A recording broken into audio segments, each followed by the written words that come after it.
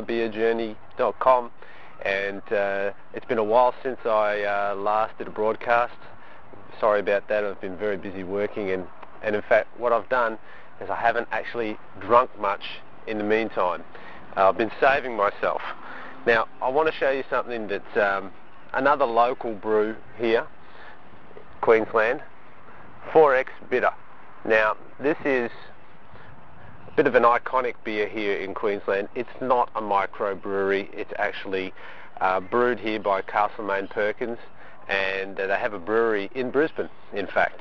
And I've actually done the brewery tour, the 4X brewery tour, many years ago, and it was very good. So one of these days I'll cover that and I'll show you the brewery again.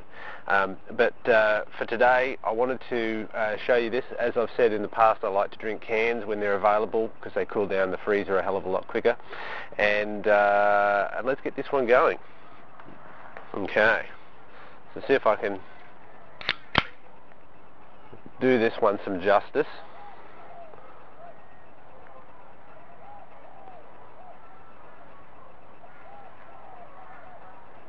Give it a bit of head. It's not too bad. It's quite good.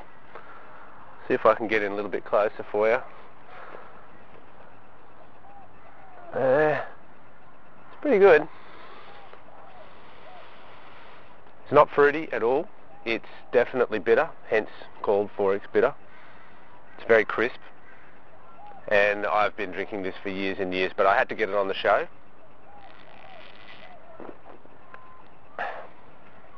And I just love it. It goes down really smooth. So apart from the few beers that I've already showed on the show, this is one here that's another mainstay of mine other than the Carlton Mid. But as I said, I want to branch out. I want to try some new stuff. I want to try some micro brews. So in the future, we won't be doing most of the major brews. It'll be a lot of the minor brews, and I really like the taste of this. I like a very bitter beer and not too fruity, and this certainly fits the bill. And in the hot Queensland climate, this 4X Bitter just goes down like a treat. It's going to be cold, and I'll show you the carton.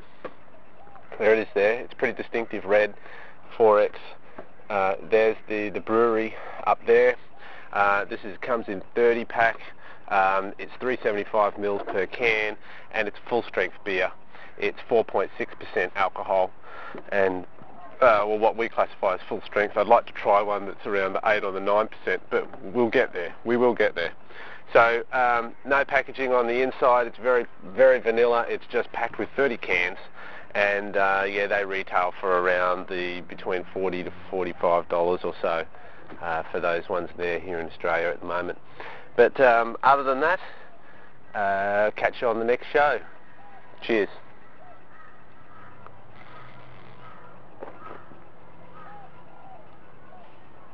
I forgot to give it a rating. Okay, this is going to be a top shelf beer until it gets knocked down to maybe a mid-shelf by another brew. I actually did try one the other day, which was a Mexican beer, which for the life of me, the name escapes. I did buy a carton of it, and it's scheduled for 3 shows in the future. I've got some backlog to get through from a couple of months ago. So until then, I'll talk to you later. And you might notice too, I've done away with the green screen. I want to get out and about. In fact, I want to try and do a different aspect, a different background for every show, and I'd like to be able to get out as well and show you some different sites around here and go to different locations. I think, however, it is illegal to drink outside of private property or on a licensed venue, but we'll see what we can do. Alright, cheerio, bye.